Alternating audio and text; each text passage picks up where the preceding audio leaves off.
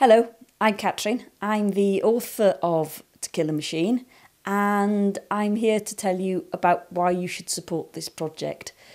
I'm very passionate about this project. Ever since I went to Bletchley in 2011, I've been fascinated by Alan Turing's story and about the person and about all the research that he did and all the things that we only now realise how important it is. The play is a very interesting take on the story.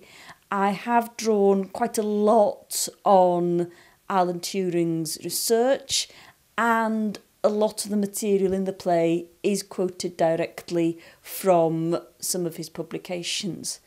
I also think that the person is fascinating. It's worth supporting because what I think I bring out in the play is someone who loses their only friend in the world when they're very young.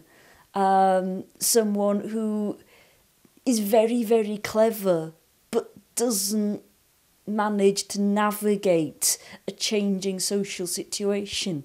So if you're not a computer scientist, if you're not a mathematician, I think this play is about real people. It's about a real person. It's about someone who society doesn't accept and the consequences of that.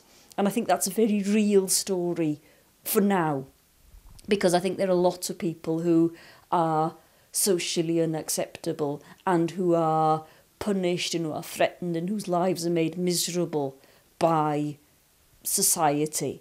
And I think it's a story about that. Now, if you are a computer scientist or a mathematician or a biologist, what I've tried to do with To Kill a Machine is to tell the story of why his research is important. So, admittedly, the focus is on Bletchley and what he did at Bletchley Park until 1943.